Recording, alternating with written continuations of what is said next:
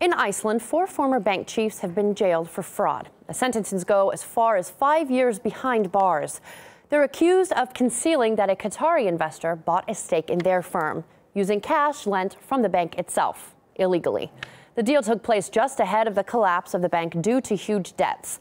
For more insight, let's cross live to economic expert Charlie McGrath, founder of news website Wide Awake News. Thank you for joining us, sir. Now, this is the biggest penalty for such crimes in Iceland's history. Explain why this is so significant. Well, it's significant in regards to the 2008 crisis, because if you happen to be living here in the United States, where a lot of the majority of these too big to fail institutions are headquartered, where the true culprits are, where they're living, these CEOs and COOs of these massive corporations, these massive too big to fail institutions, not one of them has went to jail. Not one of them has been indicted. There's been a handful of token fines that have been paid by these corporations. And let me reiterate, by the corporations, not by these individuals themselves. So we see an actual government, an actual people, a nation stepping up and saying, I'm sorry, you committed fraud. You screwed over a nation, and you're going to pay for it with your butt being put behind bars. This is exactly what needed to happen in the United States and the rest of the world. It's what needs to happen now. And my hat's off to Iceland for standing up to these bankers. So, since it seems to be setting a bar, do you think that this will spread to other countries in light of the fact of what's happened in Iceland and then the 2008 crisis? Do you think that this will be contagious?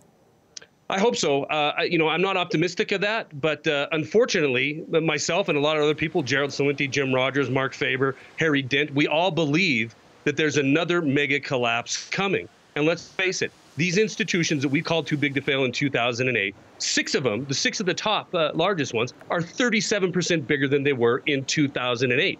They hold sway over the economy, they hold sway over the government, and we're doing the exact same things that led to a collapse in 2008. I truly believe 2008 was a financial terrorist event. It was a financial 9/11 committed by these institutions. And when we go into the next crisis that is going to affect the entire globe, I hope that Iceland is held up as a model on how you deal with these scum.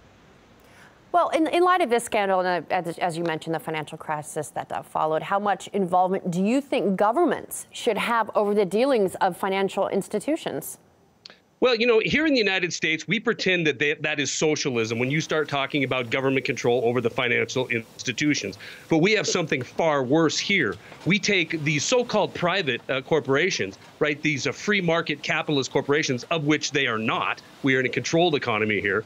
We take these corporations, we put them on a pedestal, and when they fail, we spread their debt to the people of this country. That's something far worse than socialism. It's the worst form of fascism. So to pretend that government has no place in overseeing these institutions is to sit back and say, go ahead, bankers, go ahead and take over the future, the financial future of this nation, and lead us into financial ruin. And that's exactly what happened. What happened inside of Iceland is the people demanded of the government in 2009, they marched on Parliament and said, we're not going to take the fraudulent failure of these banks lying down. They cordoned off these institutions. They formed state banks, and they looked at the problem head on, and they helped the people rather than the banking institutions. So going forward, I hope that, again, this is the model that we look at, and government definitely has a place in regulating the financial markets. All right. Charlie McGrath, founder of news website Wide Awake News, thank you very much. Thank you.